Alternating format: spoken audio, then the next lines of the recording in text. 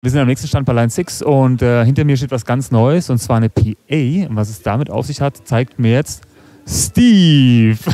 Nice to meet you, man. Good to meet you too. So, what's it all about? A PA system. Line 6 is introducing its first PA, including speakers and a mixer. It's part of the ecosystem extending on from the digital wireless microphones. So at this point, we can pretty much outfit the entire stage. These are the stage source speakers. We've got two drivers and a tweeter, so it's a three-way active speaker. It has a built-in, it's got a built-in two-channel mixer, including some effects and modeling. We actually have acoustic modeling for, if you plug a piezoelectric acoustic guitar in there, we actually have a little bit of modeling in here to help take that piezo and make it turn into more like an acoustic guitar sound.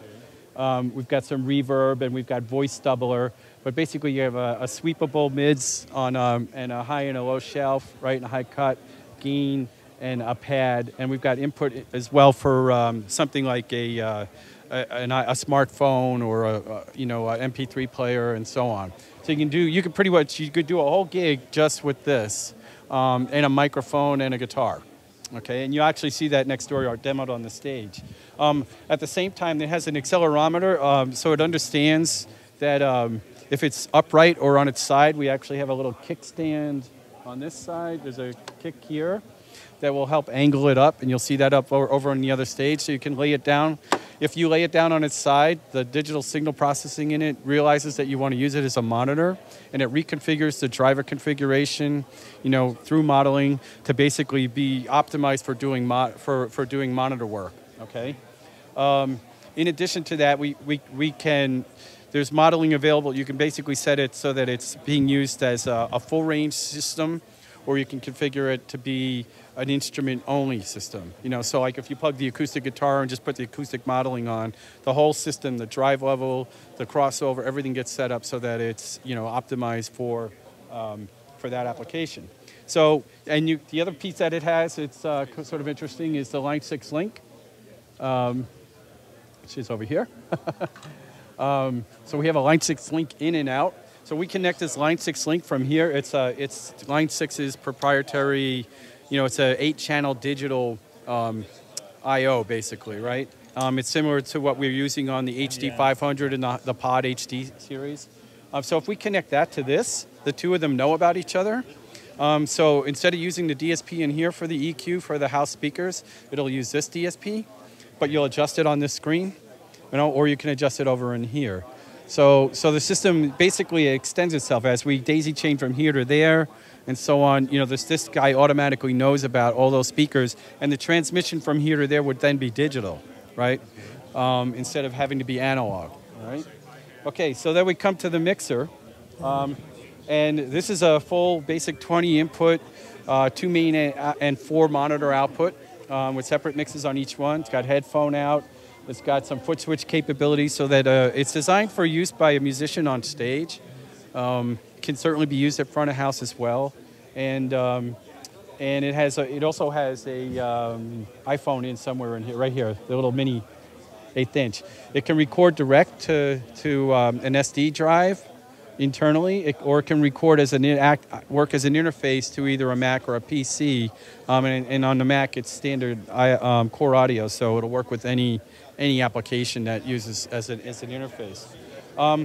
The cool thing here is, what's really new and different is that it automatically understands what you're trying to do. So if we plug something in up here, you'll see over here is the input field. So if I plug in here, it says, oh, look, he plugged a 1/4 inch in, right? And then I plug in an output, right? And it sees that output. So now these two guys are connected, right? So it made, for me, it saw that I plugged in a 1/4 inch cable, right? If I plug in next to that an XLR, it sees XLR. So it knows I got 1/4 inch, and it put a mic out here up on the stage, right? So I'll make this go away. There it is. Okay, I have a little bit of glare, so it's hard for me. So now I say, oh, I plugged that in. I wanted that to be my guitar. Okay. So that's my acoustic guitar, right? And this guy here is going to be for a vocalist, right? So it's visual audio mixing. Yes, and see, I've already got the trim. I'm on him, and I'm adjusting his trim, right? I'm on him, and I'm adjusting his trim, okay? So I want to adjust that guy. Okay, so that's in perform mode, right? So it's a simple interface in perform mode, but I may want to tweak that setting. So I'm just a guitar player, right? I don't know. Me too. I don't know about what, threshold and gain and all that stuff is, but I've got this thing that just my punch or my pump or my, gives me a tighter control or more open sound. So I put my finger on here and I listen with my ears until it's where I like it. But, I might be, that could get me started quick, but maybe I also do sound on the side, or I got a recording studio. I know how to operate a compressor, right?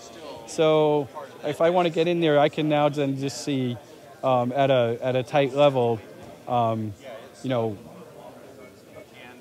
what it is that I'm working on, right? So turn that off, go to something like tone, right? That's my EQ. If I go in advanced mode, whoops.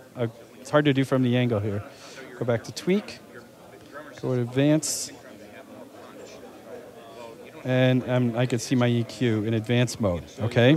So I can either do it directly.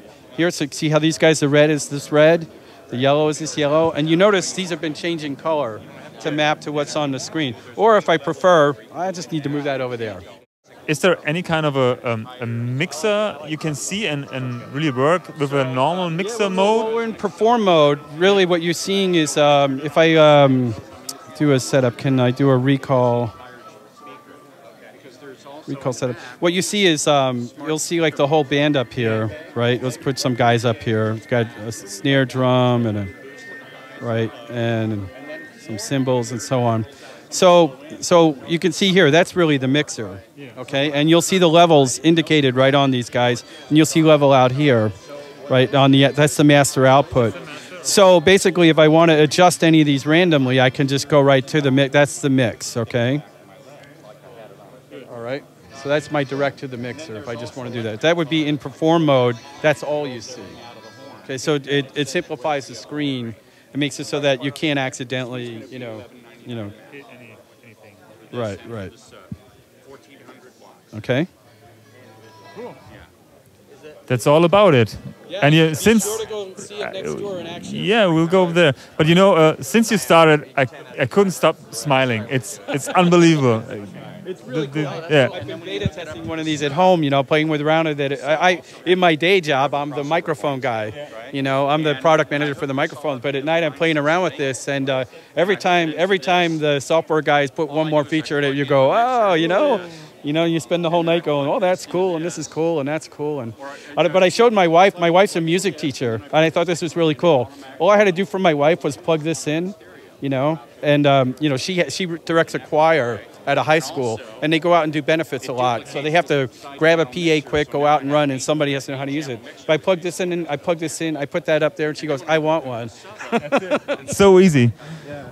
Okay, man. Thank you very much for the information, and I think there will be something to look out at, yeah? Yeah, definitely. There's 3 different stages set up next door. They're showing it set up as sort of the simple singer-songwriter kind of thing, a small combo stage, and then the full-blown stage, and with monitors and mains and subs and everything. Okay. Das schauen wir uns jetzt an. Thank you very much, man. All right, guys.